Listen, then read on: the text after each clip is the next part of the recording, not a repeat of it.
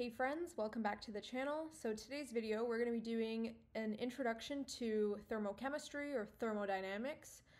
So this is for all my intro to thermo students, all my students in first year Gen Chem, or maybe even later years of high school if you're learning this during that time. So let's just dive right in, and this is the first of many for this playlist. I want to help you guys crush thermo this year, so stay tuned for more videos on this.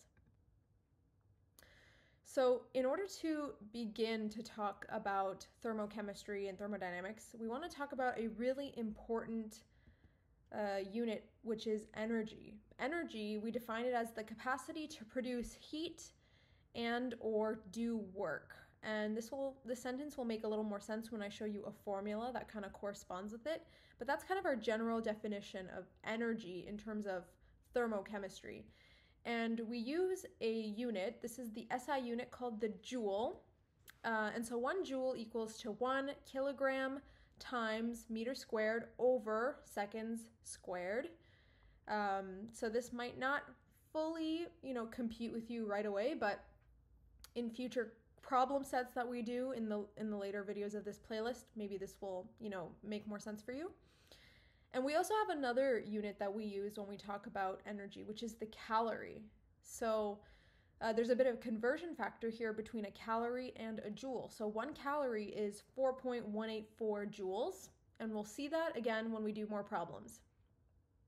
Now, in daily life, we also talk about calories as energy in the food that we consume, right? But it's important to distinguish the difference between a calorie with a capital C versus a calorie with a lowercase c. So a calorie with a capital C is what we talk about when we're looking at food. That is the energy in a calorie. So if we see something that has 400 calories, we're talking about the capital C calorie. Now, 1 capital C calorie equals to 1,000 lowercase c calories.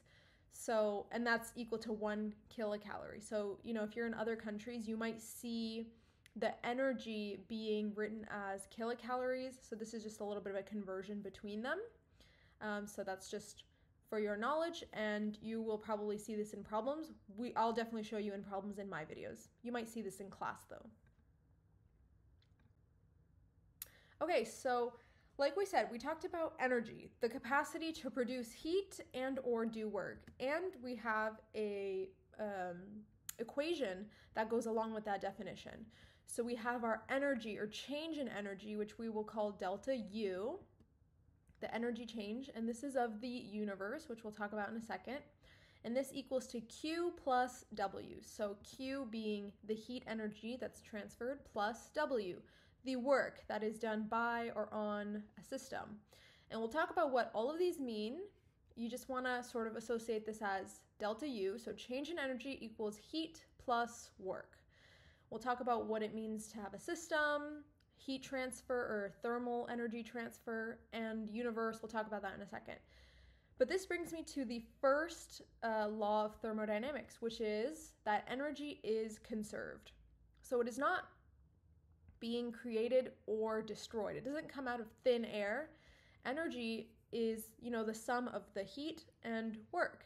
So whatever change in energy we get will be, combinations of a certain amount of heat with work, maybe a lot of heat and no work, a lot of work and very minimal heat. So it's a combination of these things. So it's not created or destroyed, this energy.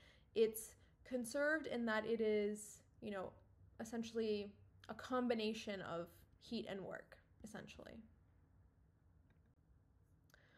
Okay, so I talked about energy of the universe, and I talked about a system a little bit. I touched on that. So let's just get some of that stuff, a little bit more in our vocab. So this universe, we will term the universe as pretty much everything existing. And the universe is composed of a system and the surroundings of that system. So what do we call a system? A system is the portion of the universe that we are studying or observing. And oftentimes an example of a system, at least in thermochem, is going to be a reaction. When we observe a reaction, that is oftentimes our system. And this will come back to us when we do problems. And then the surroundings. The surroundings is essentially everything else. Now, we define system and surroundings very, particularly depending on what we're dealing with. So this is a bit of an ugly drawing that I did with my mouse pad. I'm not upgraded to the iPad yet, but so we have a flask with, particles, so essentially a reaction being happening here in this flask. And so our system here is the reaction, and the surroundings is going to be everything. It's the flask, the air, that is all the surroundings, because it's an open flask. It's exposed to everything. Now, if we have something called a coffee cup calorimeter, again, we'll see that later, but a coffee cup calorimeter is essentially, a closed system. And so our system here is going to be the reaction, but our surroundings isn't going to be everything. This isn't exposed to the air. So that's how we're going to define system and surroundings, very particularly depending on what sort of thing we're dealing with, as you can see here. So back to our formula. So this formula is so important for thermo. So we're going to drill this. We're going to nail what each of these values mean, and I'll show you problems in the future. We'll get all into it. So to start, I want us to focus on this delta U, or the change in energy. So U, it's also termed E. You might see it as E. You can see delta E. This is the internal energy. This is the total energy in a system. And a little side equation you might use is delta U equals U2 minus U1.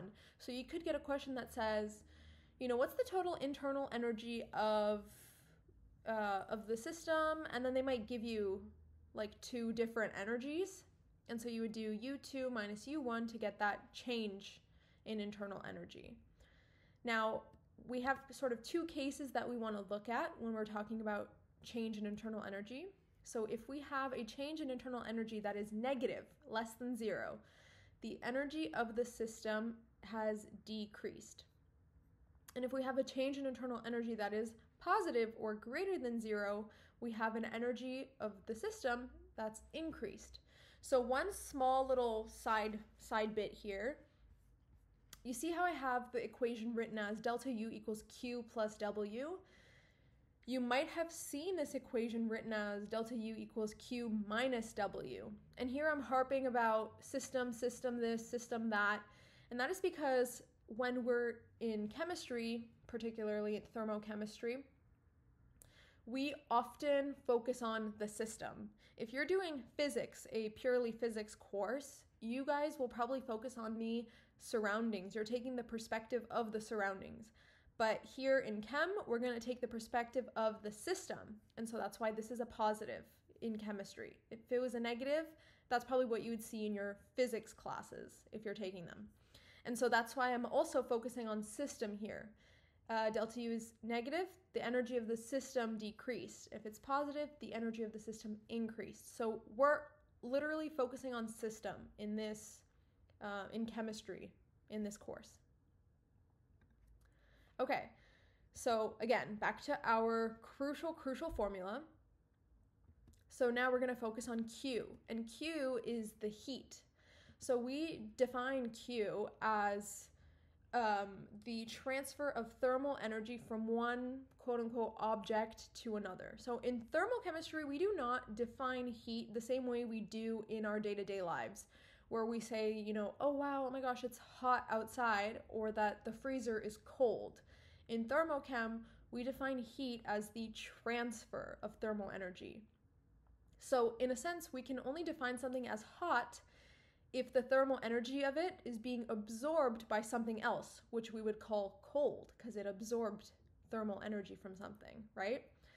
So we have our little, layman term sort of definition, and we can go forward even more with this definition and say we have the transfer of thermal energy from a system to surroundings and vice versa. So one object to another isn't just, a flask and a reaction. It could be, the system and a surrounding of, in other contexts. So that's more of a general and more applicable to many different cases, this definition here. And once again, we have our cases that we want to look at. What are we dealing with when Q is negative? What are we dealing with when Q is positive? So when Q is negative, the system is losing heat or it's released heat into the surroundings. And when Q is positive, the system has absorbed heat. So it might be a bit difficult to remember all these, cases, even for the delta U, and you're going to see it for work as well. But don't worry, at the end, I'll give us a little bit of a trick, if you will, on how I tend to remember this whenever I'm a bit stuck. Okay, so now we're going to focus on work, which we term W. So if you're in physics, if you're not in physics, it's okay. I'm just giving a little bit of some context to what work is, so no stress. But if you're in physics, you've probably seen this formula. Work equals force times displacement, or distance, if you will. So we often use this formula in physics, and we talk about work as the energy that's transferred from or to an object by applying a force over it over a particular distance, and that's where we get this formula. So it's just the energy of moving an object, essentially, across a distance. That's what this definition means, and that's what this equation means. And this might not be relevant for chem. This is just to put more context for what work is.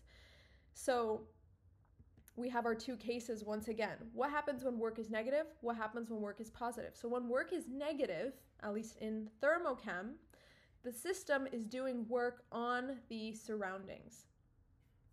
And when work is positive, the surroundings are doing work onto the system. So our change in energy, internal energy, delta U, it's going to be a combination of this transfer of heat plus this doing of work of the system onto the surrounding, or being done by the surroundings onto the system. So we're going to have different combinations of a positive value for heat and maybe a negative work, or negative and negative, positive and positive, what have you. And that will determine our value and sign of the change in internal energy. So here are all the sort of cases laid out for delta U, Q, and W. So for delta U, this is how I tend to remember all of these cases. When I'm in a bit of a pinch and I don't have time to really logic it out and think about it and, write the equation and maybe put signs to figure it out. Basically what I do, just in a bind, mid-exam, you gotta act fast. So the change in internal energy is a little bit self-explanatory, right? When it's negative, energy decreased. That makes, perfect sense. It's very logical. When it's positive, you're increasing, right? You're adding to it. So that one is pretty intuitive. Now it's with the Q and the W where people get tripped up. So I like to focus on the negatives, and then the positive is just essentially the opposite. So I don't bother thinking about the positives. I always think about the negatives, because oftentimes I find in examples, working examples, the negatives tend to be really important, at least in my experience with problem sets that I've done when I did undergrad. And so when Q is negative, we said the system is releasing heat or losing heat. So I like to think of this sign almost as like the Q is sort of releasing heat to the surroundings. So as you can see, it's like expanding the sign here. It's getting bigger on this side. So it's kind of sending the heat over to this side, which is going to be the surroundings, obviously. So I kind of think of it almost like a spray bottle. It's like spraying it. So it's releasing that heat. It's just spewing it to the surroundings. So, that's a little bit of I'm a visual learner, so that's kind of my visual way of just keeping my facts in check. And so same thing with work, right? System is doing work on the surroundings. So once again, that W is sort of like spewing it. It's sending it off to the surroundings, like a little spray bottle that shoots. It shoots like over a large area, if you can see my little pointer drawing. So it's kind of shooting it over to the zero or to the surroundings. So that's kind of how I remember that. And these two sort of coincide. The system is doing something to the surrounding. It's releasing the heat. And same with this. The system is doing work on the surroundings. So that's how I keep all these facts in check. And I tend to focus on negative. So then if someone asks me what happens when Q is positive, I just know that it's the opposite. So I know Q is negative means it's releasing heat. So Q is positive is just going to be opposite. It's absorbing that heat. And yeah, that's it for today.